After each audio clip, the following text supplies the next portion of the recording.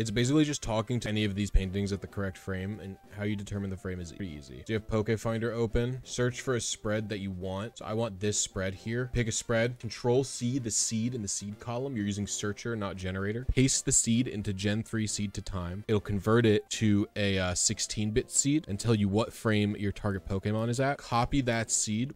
Open up a calculator, make sure it's in programmer mode, go into hex, paste the 16-bit seed. This decimal value converted from hex is the frame that you're aiming for. Then you talk to the painting on that frame, then you've got the new seed.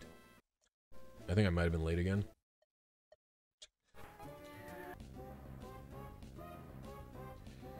Would make, oh, we're on the seed, we're on seed.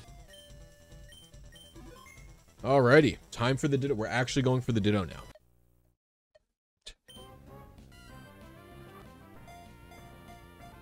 Everybody hype for the 6 IV Ditto in Gen 3? Check it out, everybody. Right here.